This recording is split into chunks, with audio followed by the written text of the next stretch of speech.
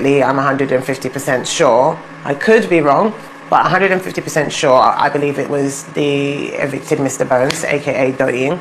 Guys, for someone to be 150% sure that someone did something, saying I could be wrong is totally wrong from my own end, because for you to say that you are 150% sure, that means you can bet your oath that this person actually did that. But the funniest thing about all of this is that it wasn't even Doyin that wrote the letter. It was just because of the fact that CEECEE decided to just carry that news, to just paints Doyin as the person that wrote the letter, because before going, she actually dropped a letter to them, and she just feel that, okay, for Doyin to even drop that letter for them, it could probably be that she was the one that wrote the letter. She even went ahead to say that, because of the kind of English that was used, that facade that was used in that letter, that she knows that Doyin has a very good command of English, so she is the one that could probably wrote the letter. Ever since CEECEE dropped those assumptions, Venita have just wear it on her body like clothes to say that she is 150% sure rather that it was Doyin that wrote the letter. Meanwhile, we the viewers will seen that it wasn't Doyin that wrote the letter. Anyways, because of that, she had a whole lot of cruel thing, mean thing, negative things to say about Doyin during her diary session. And guys, after this her diary session, a lot of people have dragged Ilebaye, insulted Ilebaye, called Ilebaye out that she is a bad friend, she is a wicked friend, she is a mean friend, that she doesn't even regard Doyin at all, because if she does, that she would have used this opportunity to speak up for Doyin, knowing fully well that it wasn't even Doyin that wrote the letter, that for her to even keep silent and allow those housemates to believe that Doyin actually wrote the letter. Meanwhile, she knows exactly the person that wrote that letter, that makes her a very bad friend, a mean friend, and a friend that can never defend or speak up for her friend. And guys, like, it have caused a whole lot of reaction on social media. Meanwhile, guys, Doyin decided to tender a public apology to Beauty, and guys, no be small thing, no, it was a whole lengthy apology letter, and the Beauty's reaction, guys, really shocked everybody.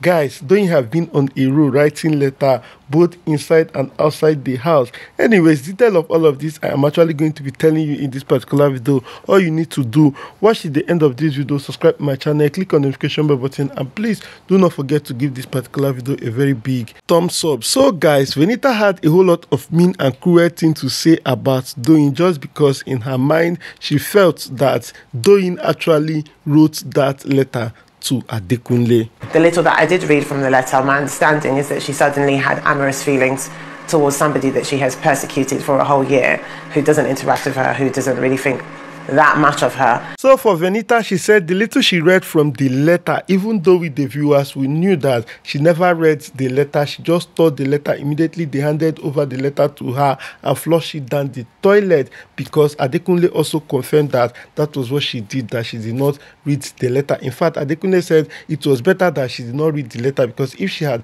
read the letter, that she would have reacted more than she did that day. So she said from the little she read from the letter, Doyin said she has an amorous feeling for Adekunle, whom she persecuted for a whole year, who doesn't even talk to her, who doesn't even think much about her, that she is a woman, she should learn how to let the green light go. That, well, what does she expect from a person who actually harassed a bouncer for more than half an hour? I was just like, away. Like, seriously, she said a whole lot about Doyin. She even went ahead to say that Doyin actually wrote that letter so that she would manipulate the house and turn the house upside down, knowing fully well that she was going to be evicted. That was why she wrote a letter to CEECEE, Alex, and Mercy AK. Like, she called Doyin a whole lot of names. She called her dry bone, she called her a lot of things. Honestly, I think the reason why she actually used that opportunity to call Doyin a whole lot of things and drag Doyin to stupor was because of the fact that she couldn't get the chance fans on Sunday to actually retaliate or actually react to some of the things that Doyin said during the Sunday Live eviction before she was evicted from the house. Guys, moving forward, no be small thing, no. Because of all of this, people we are seriously dragging Ilebaye, saying that she is a bad friend. She is not just good friend at all. Like, why would she watch people in the house accuse Doyin, insult her for what she knows nothing about, knowing fully well that she was aware that it wasn't Doyin that wrote the letter, that she should have at least in a way informed the house that that kind of letter cannot be coming from Doyin, that they did not even say she should expose NJO, that what they were saying is that she should have at least defended Doyin. Because of that, a lot of people on social media are seriously calling her out, saying how much of a bad friend she is. Guys, I'm like, but the person that actually wear that narrative on Doyin, they are not just insulting her, they are not just calling her out. And the other person that wrote the letter, nobody is calling them out on social media. It is Ilebaye that they are calling out.